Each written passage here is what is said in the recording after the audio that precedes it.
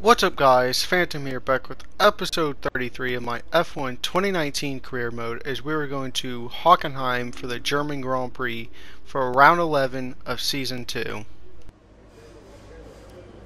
Welcome back to qualifying, where we're waiting for the lights to turn green in the pit lane to signify the start of the session here at the Hockenheim ring for this weekend's German Grand Prix. Now then, Anthony Davidson, you're not getting any younger, but you have been involved in your fair share of qualifying sessions in an illustrious 30-year career. How do you deal with the pressure when you have that one chance to deliver a perfect lap? It's not so much about dealing with the pressure, it's more about how you approach the risk and just how much of it are you willing to take. You're constantly balancing the car on the edge of grip from braking, cornering and traction, and over the course of a lap, it's easy to get that balance wrong, and that's why achieving the perfect lap is almost impossible. As you say, I've been doing this 30 years now, and it never gets any easier. As we start out here in Q2, as we are exiting the stadium section onto the finish straight to start our flying lap here, as we cross the line, as we are going to turn 1 and barely cut turn 1, which is the normal racing line really through turn 1 there. As we come to the end of the lap here, make sure not to run out wide and do a Gasly, as we're going to come across the line P4 and finish P5 in the session, as our teammate Butler has also made it to Q3 as well. As we move on to Q3 here, as we go wide through the penultimate corner here, as we come onto the finish straight to start our flying lap, which will be our only lap in Q3 here, as we take and cut the first corner again. As we come through the third sector here, we were pushing really hard and almost lost it and the gravel there, as we are really trying to push here, as we go a little bit wide through the last two corners here, as we push out really wide and lose the front end, as we will finish P2 as our teammate is P5, as Vettel is half a second quicker than us in P2, as he was apparently really flying. He must have gotten a really good tow down that front stretch as we move on to the race. Good afternoon and welcome to a place that is very special to us all in the Formula One community. It's the Hockenheim ring, home of the German Grand Prix. Always good for a close scrap is Hockenheim. Think back to Alonso, Ricciardo, Vettel as recently as 2014, and I'm expecting some more strong racing today. We're racing in the Rhine Valley this weekend at the home of many of the sport's finest competitors. The 2.8-mile Hockenheim ring requires precision through the technical stadium section and great raw speed down the long flat-out curve towards the popular overtaking zone of the Turn 6 hairpin. Watch out for a lot of wheel-to-wheel action there today.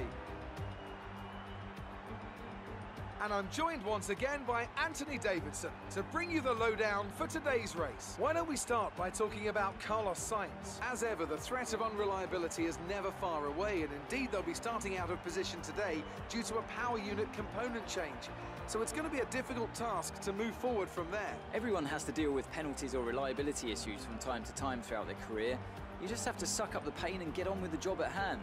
Today isn't about performing a miracle to put the car back where it should be. It's about effective damage limitation. Let's run you through the driver grid order for today's exciting race. Sebastian Vettel will start on pole.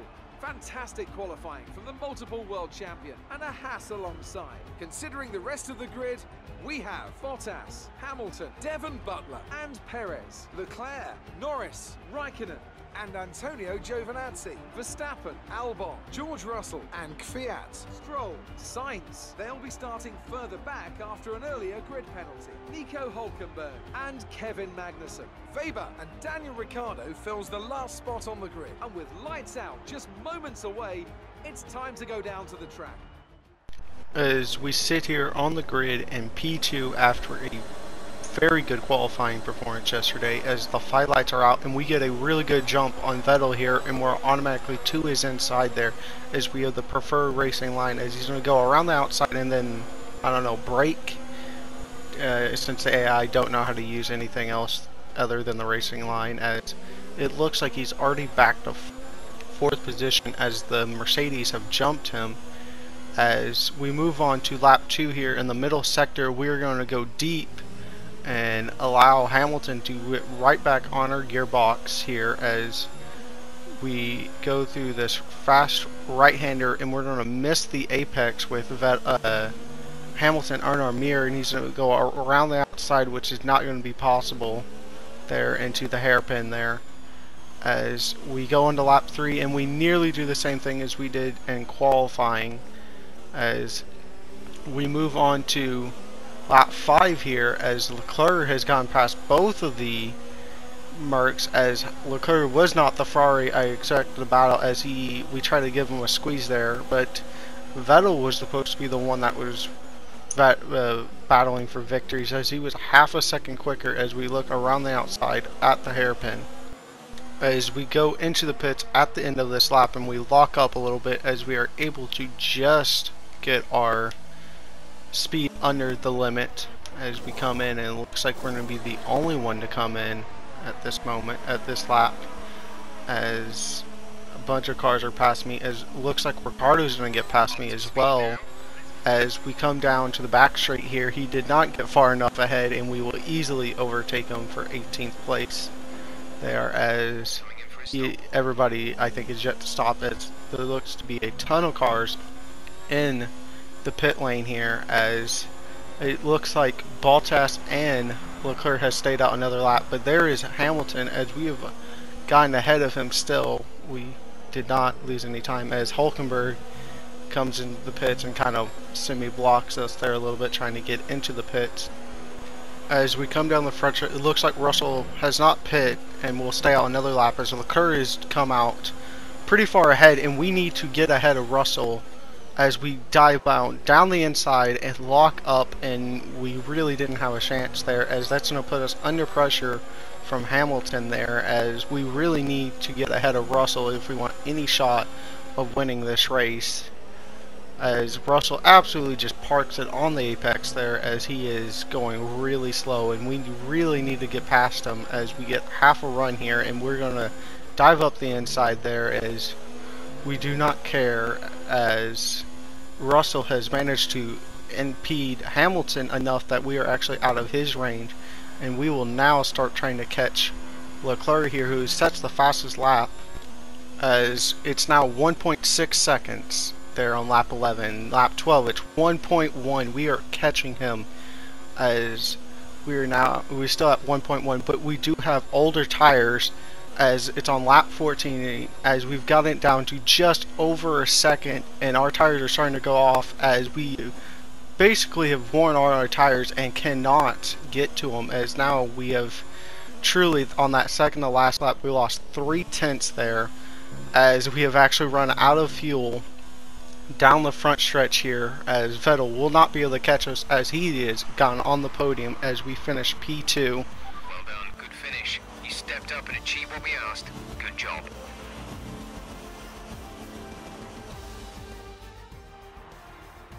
Ferrari have really pulled it out of the bag today. It's a great win. Anthony Davidson, what helped them deliver this result, do you think? I think the key here was just the quality of the racecraft, you know. I mean, how many overtakes did they make overall? I'm sure we have a stat person keeping score somewhere, and it was fantastic to watch, wasn't it?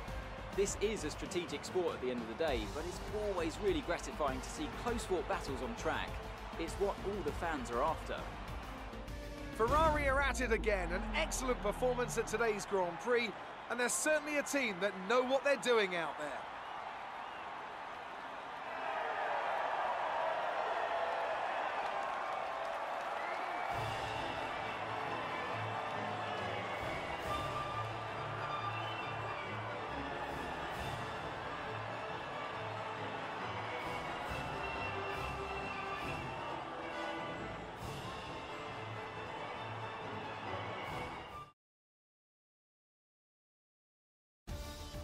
And after this round of the World Championship, here's how things look in the drivers' table.